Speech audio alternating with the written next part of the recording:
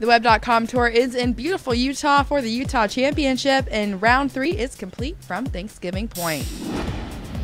Start on the par 3 7th with Trey Mullinax. Had a long birdie putt attempt.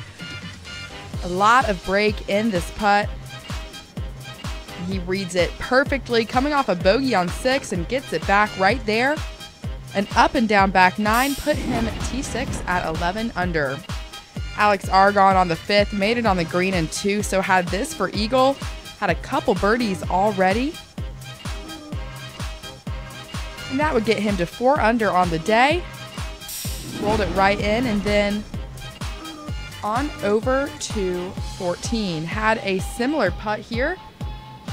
This one was a little bit longer though, and rolls it in for another eagle, but a double and a bogey coming in left him T4 at 12 under.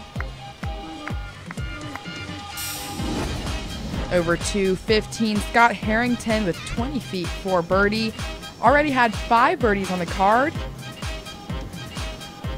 And makes it 6 here. Carded a bogey-free 7 under 65 to move into solo 3rd at 13 under. Sung Kang had 3 birdies on the front 9, and this was his second shot on the par 5 11. Here he not only makes it on the green, but he puts his ball about 5 feet from the hole, rolls it right on down to the pin. And that would eventually yield an eagle for him. He then had 2 consecutive bogeys, followed by 2 consecutive birdies, so up and down round. But Kang is in solo 2nd at 14 under. But Patton Kizzire extended his lead on Saturday. He leads the money list, but is still looking for his first win of the season, trying to get it this week at the Utah Championship, and had the irons dialed in on Saturday.